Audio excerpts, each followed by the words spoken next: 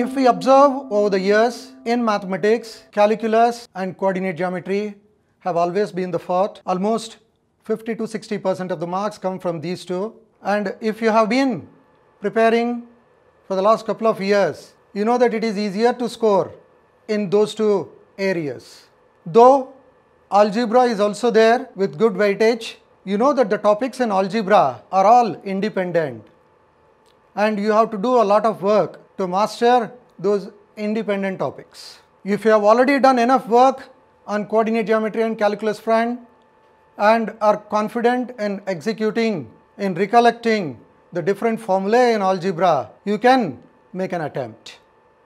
Remember, this 4 or 5 days, there is no point going for new topics. You must always look into your strong areas, and the key areas to revisit in mathematics are locus in coordinate geometry as far as the 11th class syllabus is concerned.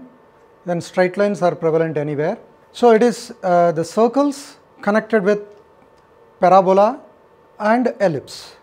This is where you have to focus, as it's not like a single question, a simple question in one chapter. IIT JEE has always been combining chapters.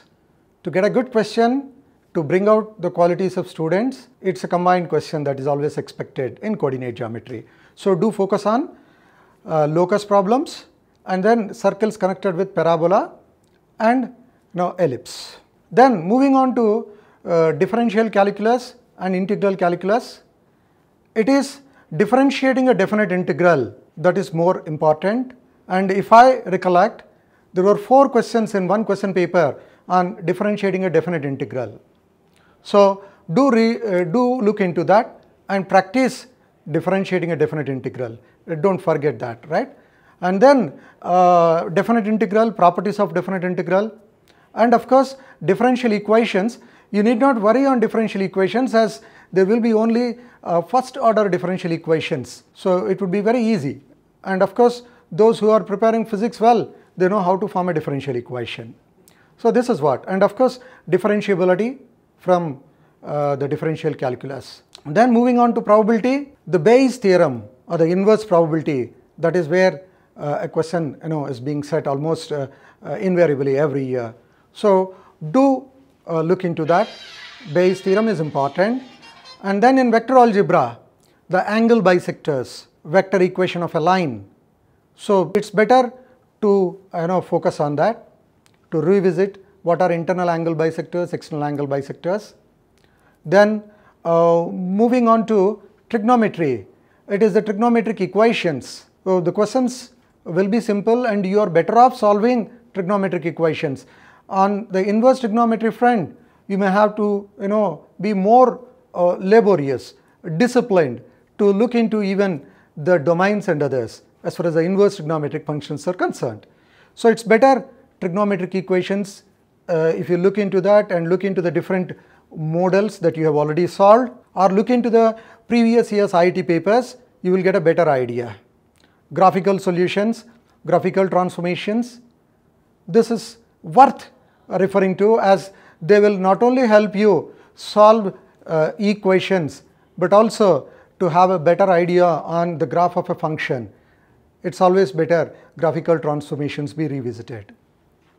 Then let's move on to permutations and combinations, the counting principles like the sum principle, the product rule, the principle of inclusion and exclusion on which most of the questions are framed, and then the Pigeon hole principle. There's no point going through an elaborative manner in this, hardly one question or 2 questions at the most, if it is well within your reach. If my memory permits, 1 year they have asked a question how to arrange the letters of the word banana. If that is, if the question is that much simple, you can easily answer. If it is more typical, then it's better you leave that and go for the other more easier questions from coordinate geometry and calculus. Remember that IIT is not difficult, it is a bit different. It's going to test your skills, not only on the academic front, but also your ability to withstand the pressure, your ability to read the question, understand the question, comprehend it, and then solve the question. As we all know, IIT exam is made up of two papers, paper 1 in the morning, paper 2 in the afternoon. It's the score in both the papers that count. So even if you are doing a question badly, a paper badly, you need not worry. You should not feel that the exam is over until you come out of the examination hall by 5 p.m., right, after completing the second paper. And remember that this time it is a computer-based test. So many mock tests are available on the IIT website. You might have already gone through, you might have already practiced. If you have not done so yet, so then visit the site, go through the advices that are given there and practice a test or two so that you will have an idea how to select a particular question. There are options on the site which will show you the complete question paper, and I always advise to go through all the questions and tick the questions that you can answer. Remember, the cutoffs will not be very high. Even we have seen on the mains front that the cutoff on the general category front is only 74. And we also know that only 62,000 people on the general category front have applied for IIT JEE Advanced. So it's a matter of scoring as many as you can.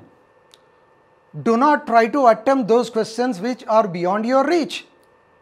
The simple fact is, understand your strengths and work on them only. If you lose too many through negatives, and if the cutoff is very low, then you may not forgive yourself. So first, take all the questions that you can answer. As I said earlier, coordinate geometry and calculus are those where you can attempt a few questions. Algebra is a bit difficult. Then the other two, vector algebra, probability, these are the areas. If easy questions are set on that, you can always solve them. But if difficult questions come, there is nothing wrong putting them aside and answering questions on coordinate geometry and calculus first. Remember, as you go on solving a few questions, your confidence will grow. As you grow in confidence, your mind opens up and allows you to read an ambiguous question, or as it appears ambiguous, it may appear ambiguous because you are under tension.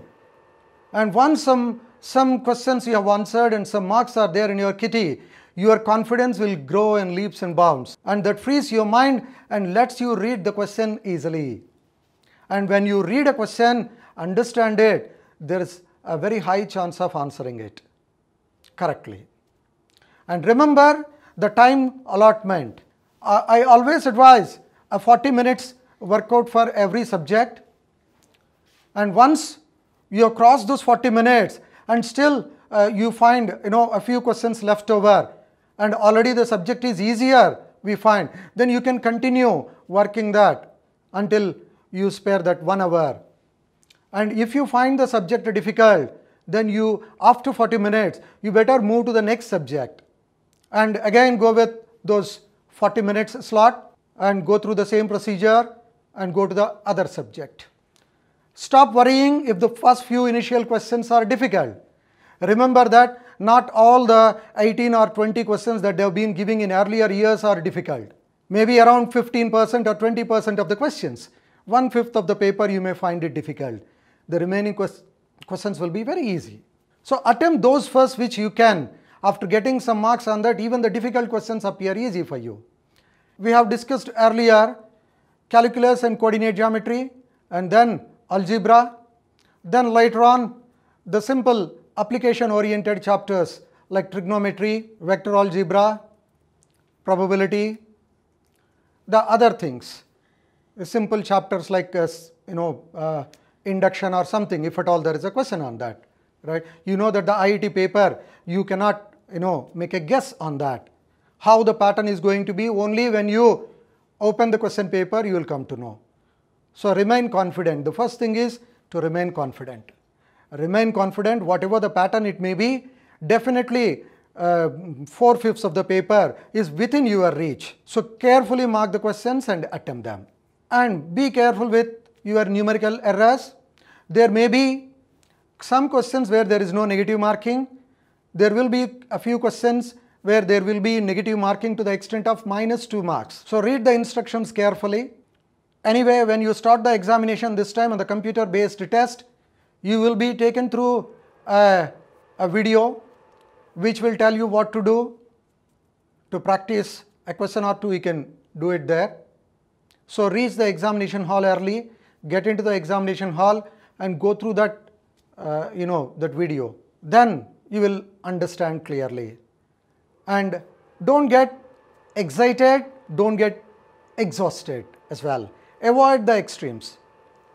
The IIT question papers are designed so not only to test your academic skills, but also the other capabilities as well. Hold your nerve, you can hold your seat in the IITs. All the best.